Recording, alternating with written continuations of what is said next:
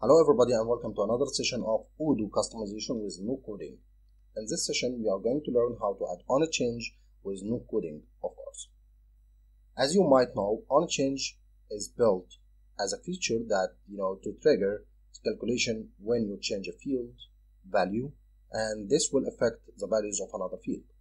This is exactly what we are going to do right now. Let's say that you have the client reference or client order ref. This is a customer reference as a label, and you want to fill it with the customer reference. Let's say that you have this customer here and you have the reference which is a field is ref, and you want to get the reference from this customer. Let's say it's deco.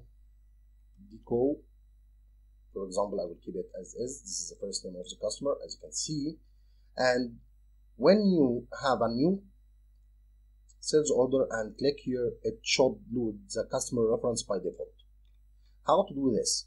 By default, we will think about the coding, but there is a much easier way to do this through automated actions. You can find it in technical menu where automated actions here. Now we are going to create a new automated action. Let's say it's sales order ref. This is what I choose for the name, and here is the sales order.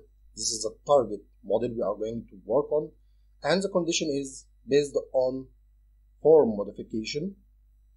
Okay, as you can see, this based on form modification should be used with execute Python code. This is what we are going also to configure here. It will be execute Python code. Also, we are going to add the field that we are going to track.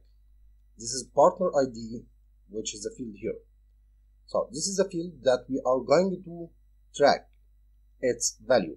So if it changed, okay, the method or the automated actions will be triggered, and once triggered, it will execute a Python code. And here is the Python code. We are going to write it right now. So as you can read this carefully, we can find that the modification of the code, or what we are going to write right now, is a record on which action is triggered, and we need to add it right like this: record.write.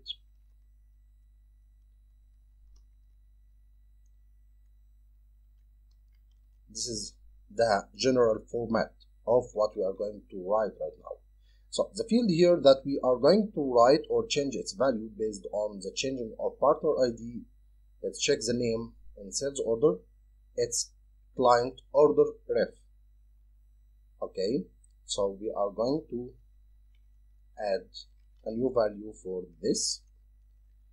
What is the value right now? It's the value of the partner ID, and the name of the field is ref. So here we are. So this is the same record dot partner ID dot ref.